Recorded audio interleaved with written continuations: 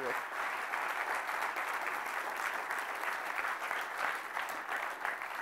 Well, thank you very much. I'm delighted to be here and grateful for the honor of giving the Templeton Lecture at CU this year.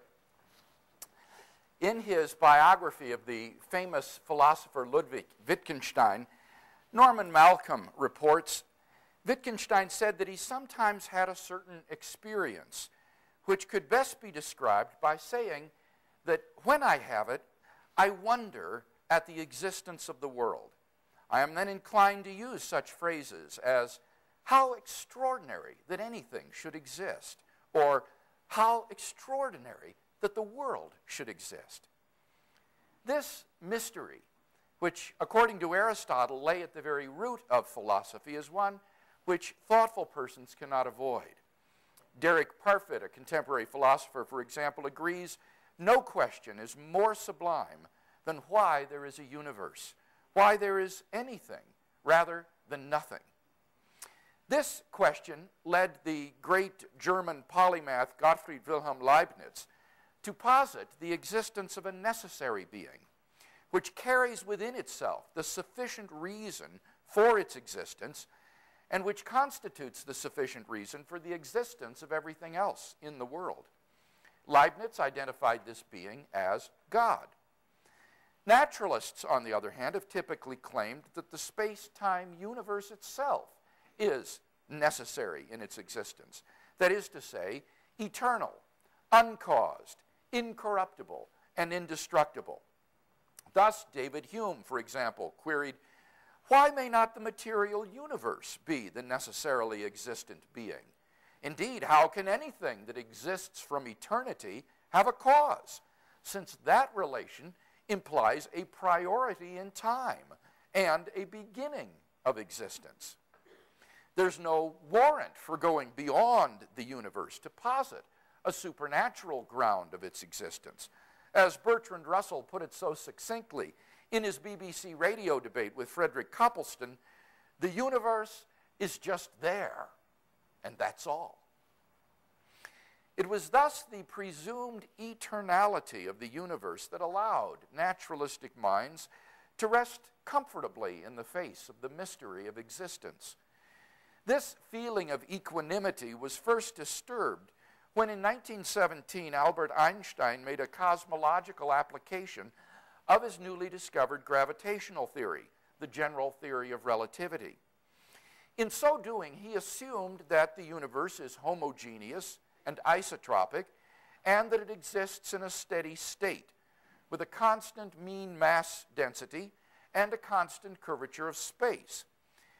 To his chagrin, however, he found that general relativity would not permit such a model of the universe, unless he introduced into his gravitational field equations a certain fudge factor, lambda, in order to counterbalance the gravitational effect of matter, and so ensure a static universe.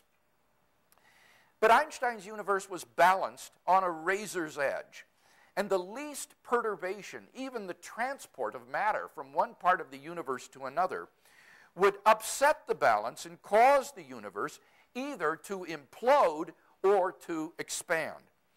By taking this feature of Einstein's model seriously, the Russian mathematician Alexander Friedmann and the Belgian astronomer Georges Lemaitre were able to formulate independently in the 1920s solutions to the field equations which predicted an expanding universe. In 1929, the American astronomer Edwin Hubble showed that the red shift in the optical spectra of light from distant galaxies was a common feature of all measured galaxies and was proportional to their distance from us. This redshift, first observed by Vesto Slipher in 1926, was taken to be a Doppler effect indicative of the recessional motion of the light sources in the line of sight. Incredibly, what Hubble had discovered was the expansion of the universe predicted by Friedmann and Lemaitre on the basis of Einstein's general theory of relativity. It was a veritable turning point in the history of science. Of all the great predictions that science has ever made over the centuries, exclaims physicist John Wheeler, was there ever one greater than this, to predict, and predict correctly, and predict against all expectation, a phenomenon so fantastic as the expansion of the universe. According to the Friedmann-Lemaitre model, as time proceeds, the distances separating galaxies become greater. It's important to understand that as a theory based in the general theory of relativity, the model does not describe the expansion of the material content of the universe into a pre-existing empty Newtonian space, but rather the expansion of space itself. The ideal particles of the cosmological fluid, which is constituted by the matter and energy of the universe, are actually conceived to be at rest with respect to space, but to recede progressively from one another as space itself expands or stretches, just as buttons glued to the surface of a balloon would recede from one another as the balloon is inflated. As the universe expands, it becomes less and less dense.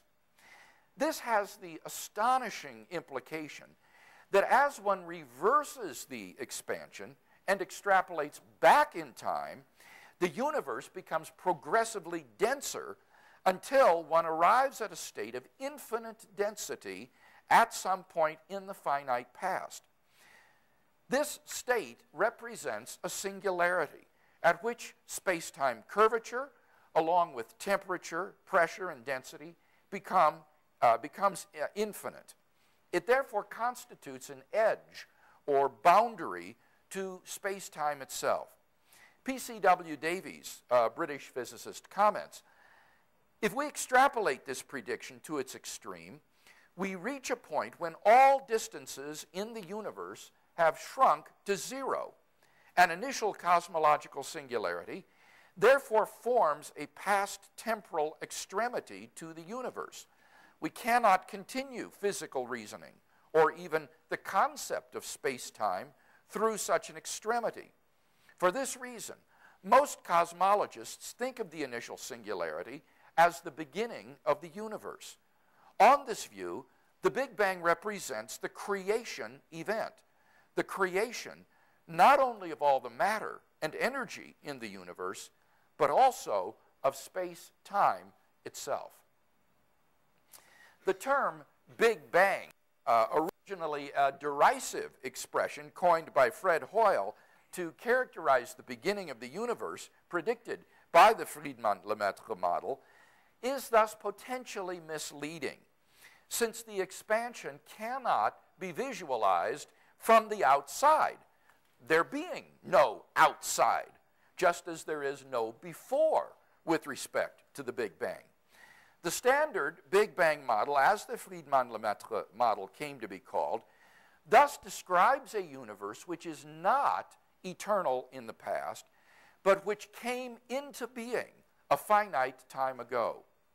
Moreover, and this deserves underscoring, the origin it posits is an absolute origin ex nihilo, that is, out of nothing.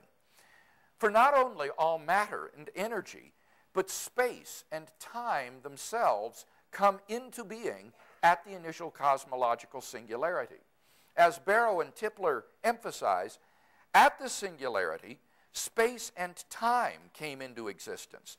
Literally nothing existed before the singularity. So if the universe originated at such a singularity, we would truly have a creation ex nihilo.